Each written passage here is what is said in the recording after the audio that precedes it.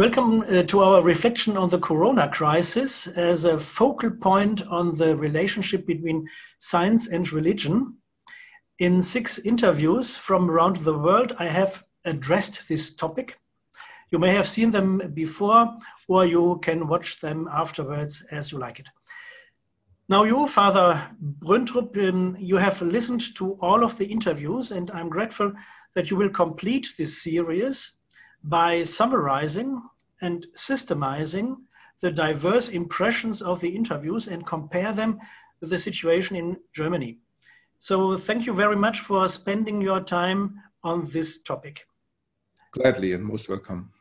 I have suggested 5 aspects to structure the impressions we have heard in the interviews. First of all, it is the theory of dialogue. How do we relate to the empirical findings, for example, of the virologists? When I speak of we, I think about society as a whole, but also on religions and on church. So how do we relate to the empirical findings? Professor Brüntrup. Well, I found it interesting that there were huge differences between the different continents and countries. When I talk about the religion and science dialogue, I mean, in all countries, there are groups that are anti-scientific. We learned that in the United States of America, about 50% of the population still does not believe in natural evolution on religious grounds. But then we also learned that, for example, in India, which in many respects is a less developed country than the United States economically and scientifically, we learned that in India, all religions, Christianity, Catholicism, Hinduism, Islam, basically endorsed the government approach which was led by science. Whereas we learned that, for example, from Russia, that the Orthodox Church is bitterly divided into a fundamentalist wing, which is also very critical of science, and a more liberal, science-friendly wing. And we learned from Brazil that there's a certain form of evangelicals that also exist in the US that are very critical of science. So I found surprising insights there that, for example, here in Germany, it's more like India. We have the groups that are religious and anti-science, anti-virology are mostly not Christian. They are right-wing, politically right-wing movements, but mostly not Christian. So it was a very diverse field. That's my first impression. Yeah. I also reflected on Boris Rähme, who told that in Italy he has something of integration of scientific insights into the religion concepts. Well, I think his idea was that religion, and I think everybody agreed among our speakers here, everybody agreed that religion has to respect science, and religion that contradicts scientific findings is in trouble. So a modern religion for the 21st century, I think all of our speakers agreed, has to be a religion that is in agreement with science and not fighting evolution or other scientific findings or virology for that matter. So what Rähme said then, well, but religion should not simply support science, but put it into a wider context, so to speak. And the wider context is that should protect us from hubris. Even if we do know, and we do know a lot about the scientific world and the scientific facts, and we have accumulated vast amounts of knowledge in the last 50 years or so, still we can learn from this little virus that our knowledge is limited, rapidly changing, and if it rapidly changes, it means that a lot of what we thought we knew is false or was false. And it's very limited. And of course, we cannot defeat death. We cannot defeat suffering with science. So we tend to overestimate the power of science. And religion should not fight science, but tell us, well, science is not everything. There's so much more to life than science. And science cannot answer all the questions. So as Wittgenstein said, if all the scientific questions have been answered, the real questions of life have not yet been answered. No. On the other hand, I was rather disappointed from Germany, because I could not imagine how much we have a breeding ground for science denial as well. Many people stick to the alternative media or conspiracy theories. What do you think about this phenomenon? But I don't think this is specifically related to religion. I think that there is a natural tendency for people to have a simple explanation of what is happening. And there's also a natural inclination to belong to the group that is in the know, to a special group that has special knowledge. So both things are very attractive, to understand what's going on and to be in that privileged group who has that specific knowledge. And conspiracy theories satisfy both needs. They give us a simple explanation to what is going on in the world. They make a complex world simple. And they also give us the feeling to belong to the epistemically privileged. And in addition to this, those are the two motives, I think, and they are universal. And the other thing is that because of the internet, now every theory, as absurd as it may be, will find a place where it can be published. For example, there is an entire website devoted to the topic that the Jesuit order, the Jesuits, were behind 9/11, and Father Kolvenbach, Superior General of the Jesuits, commanded the Twin Towers to be destroyed. And they collect all kinds of evidence why the Jesuits destroyed the Twin Towers. Of course, that's utterly absurd. But there is a website. So, and this website is just a website like the New York Times or Der Spiegel.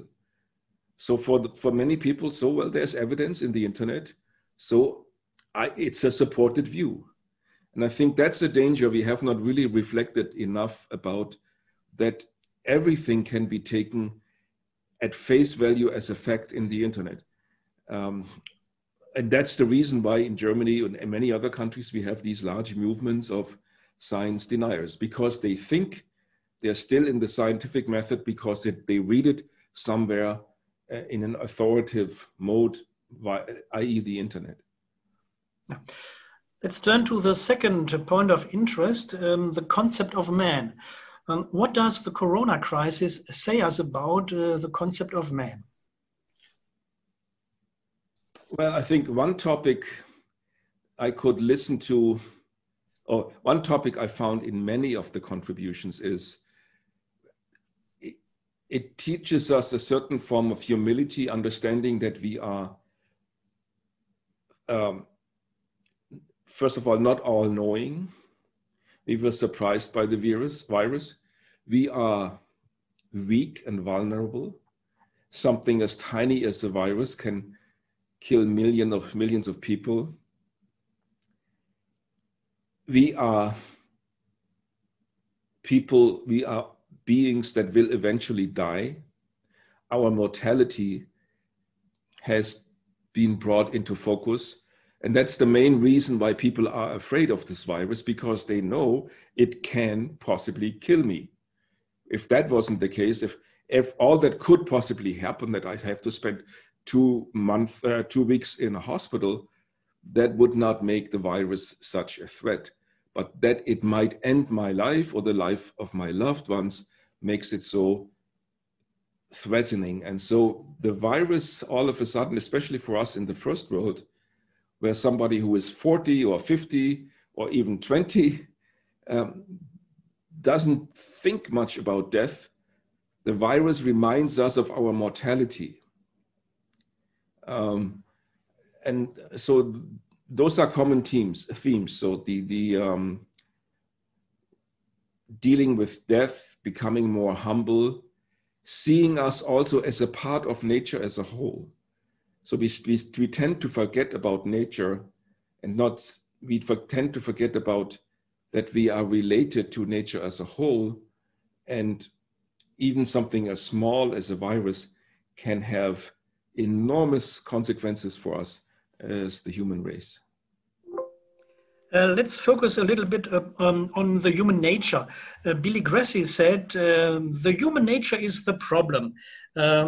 He said, the evolved human nature. The behavior in the brains are ill-suited to the complexity of our world. Do you agree? Yeah, I agree completely with this, especially when we get back to what you mentioned earlier, the conspiracy theories and so on. So the world has become way too complex for our simple brains that develop basically probably to live in small villages, interacting maybe with 100 or 200 or 300 people. Now, everything we do has repercussions.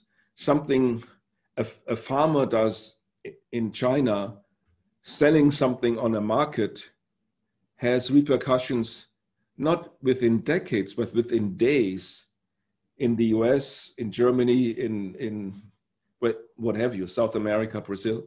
So I think our mind is not yet ready for this.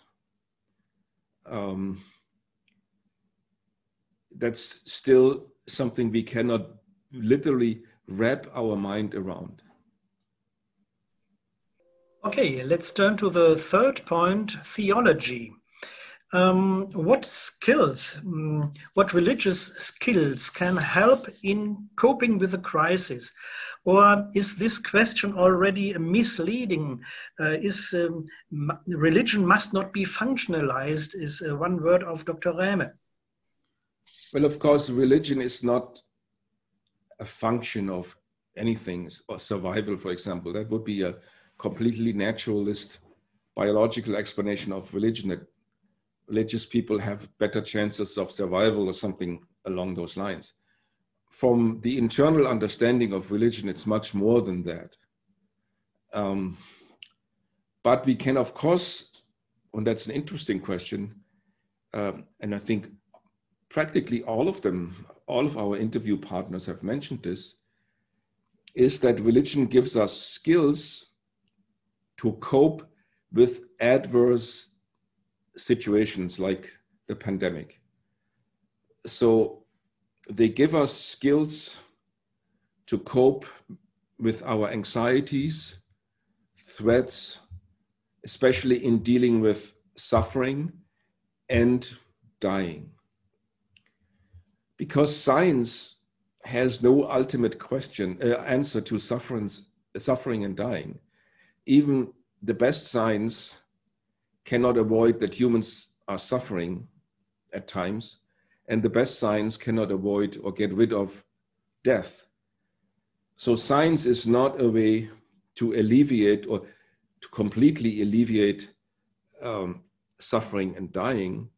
So there is a deeper dimension that we are mortal beings living a finite existence, a very threatened existence, and religion is a way of coping with this for two reasons at least. First of all, it gives us the experience of being not alone, being in a community, being connected by prayer, and also, and I think this is the ultimate reason, it gives us the hope and trust that whatever may happen, even if I die, even if my natural life comes to an end, there is a supreme loving reality we call God that will not let me fall into non-existence. But if there is a loving God, we have another problem. It's the problem of theodicy. I think Antje Jacqueline talked about it as well. How can a deadly virus be reconciled with a loving God? For that's the deepest philosophical problem for all the great theistic traditions. And my personal view on this is, if God can really interfere with this world so that he could like blow up the tracks leading to Auschwitz, then there is no good explanation that he doesn't do that more often. Or if he could just now interfere with the mind of a researcher and implant the perfect medication to COVID-19 into that mind, why doesn't he do this? I think in the tradition of process theology, I would argue that God cannot do this. But he can guide us towards seeking the truth, doing science, taking care of others, not being selfish, seeing the social problems of this virus, helping those in need, and so on. So God can guide us by all the ideals he has implanted into our consciousness and into our heart to find our way out of this crisis. But God cannot simply make the virus go away, as many evangelicals think, because then the problem of theodicy really arises. Why doesn't he do it? Yeah, I think this phenomenon appeared in some interviews. It appeared in the US, in Russia, for example, also in Brazil. And what Bishop Ballmann told us was also very important. God is not a magician. And so I think this corresponds to your answer as well. Definitely, yes. Let's come to the ethics. What do we learn from the Corona crisis for treating people, especially in in palliative situations? Well, there was the discussion, for example, should we use maximum life extending care with all the machinery of supplemental, not only supplemental oxygen, but very forceful mechanisms to press air into the lungs, and then still most of these people die. Should we really go to this extent, or should we accept that this is at certain points we should turn these machines off? This is definitely something we have to learn with these viruses. For example, when we deal with the elderly, many people who were like 80, 90 or older, when they get corona, should we go to the maximum of extent of preserving their lives, or should we have them die in dignity? That's one thing we have to think about these palliative situations. In ethics, I think that's not even the most important, and all of them basically raise this, is not the most important thing. The most important ethical issue in Corona is the injustice. Those who are poor suffer the most from it, have no medication, have no high-tech intensive care units to treat them, and they are often the least responsible. I forget who said it, but someone said, it's the rich people who travel all over the world and they fill the airplanes and make the virus travel within hours from one continent to another's. But the poor people who have never ever seen the inside of an airplane, they die from the virus. Yes, this was Billy Gressy. Yes, and yeah, I remember now. It's Billy Gressy. So there is probably, we don't know at this point, because there's no statistics, how many people die in Africa from Corona. Because there are so many people already sick, for example, with HIV/AIDS, and so they're already weak. But there is no Robert Koch Institute or whatever institute counting the number of deaths. So I would assume the number of deaths in Africa is way higher than we know or is reported to the media, but nobody cares really all that much. It's the forgotten continent again. I think those are the deep ethical issues of Corona. Yeah. Coming back to one issue, you mentioned the concept of dignity. Archbishop Jacqueline told us that there is some like a misinterpretation in Sweden. They translated the UN, the convention, they translated dignity with value. Does it make a difference? Well, it's a somewhat unfortunate translation because value also means something quantitative, as she said, like the commercial value of an entity. You pay 1,000 euros for your TV and another TV is maybe 500 euros. But even in German we have that Wert and Werte uses the same expression for something very tangible, monetary, but also something very deep, like the deepest values. So I think that's just a superficial problem of how do you call something. The deeper problem is, and it can be made clear from what she mentioned about the Swedish society. The Swedish society was unable to care for the elderly to the extent that we would hope for if all human beings have the same value.